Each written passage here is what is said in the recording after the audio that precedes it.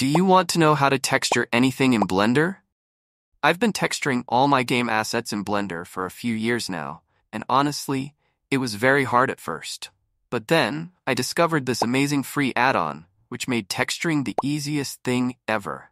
So, make sure to watch till the end, so you don't waste time making the same mistakes I did. Also, I want to thank you all for helping me reach 1,000 subscribers.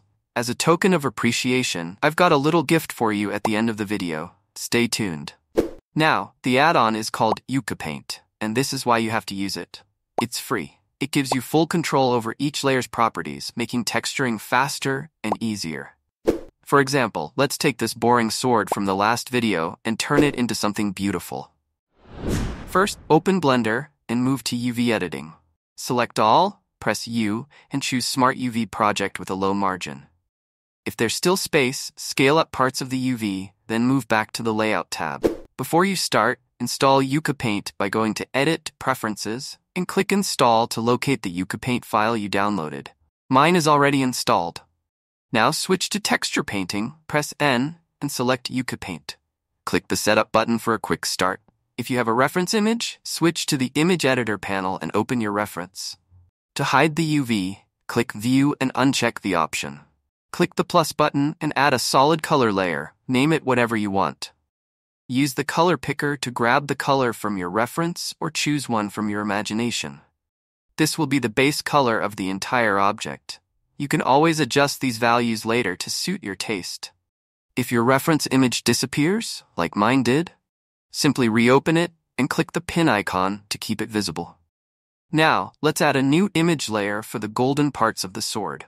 We'll use this layer for all the golden elements. In Edit mode, select the crossguard by pressing L. Switch back to Paint mode, and enable the mask icon to hide all unselected parts. Now anything you do will only affect this part.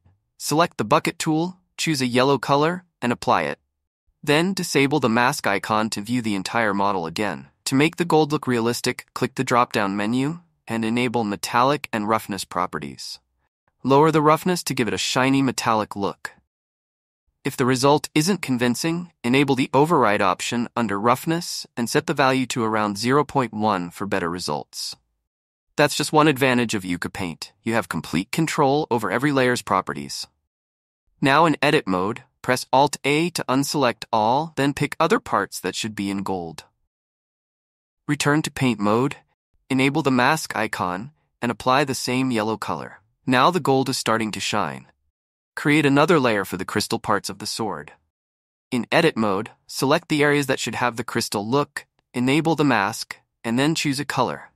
But before you apply it, save the color in a palette for later use.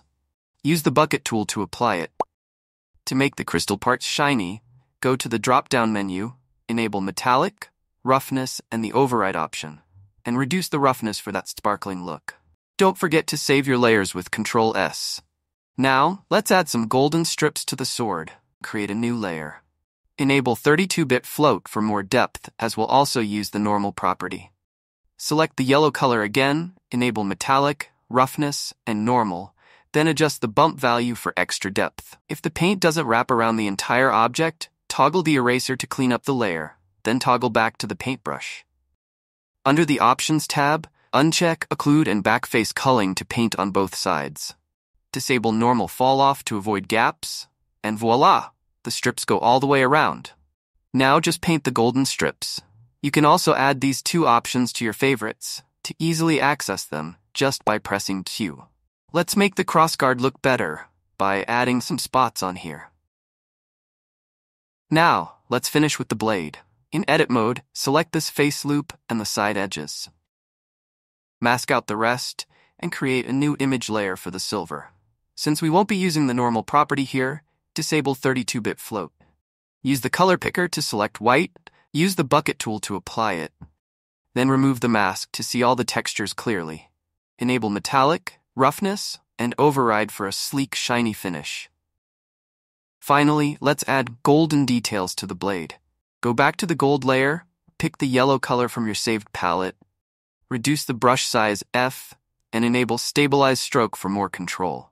Select the faces you want to detail and apply the mask. Paint in your golden details to make the sword pop, but don't overdo it. keep it classy.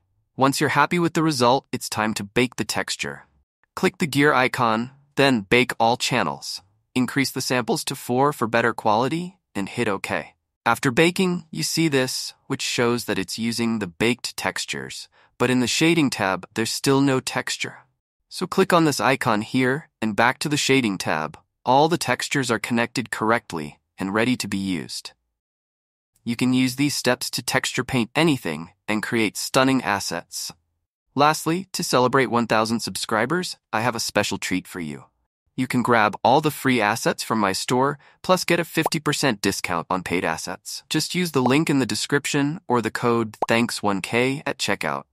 Enjoy your new assets, like the /VFX that pairs perfectly with the sword we just textured. But hey, you might need to export it to a game engine like Unity, with all the textures set properly, so watch this next video, and I will see you there.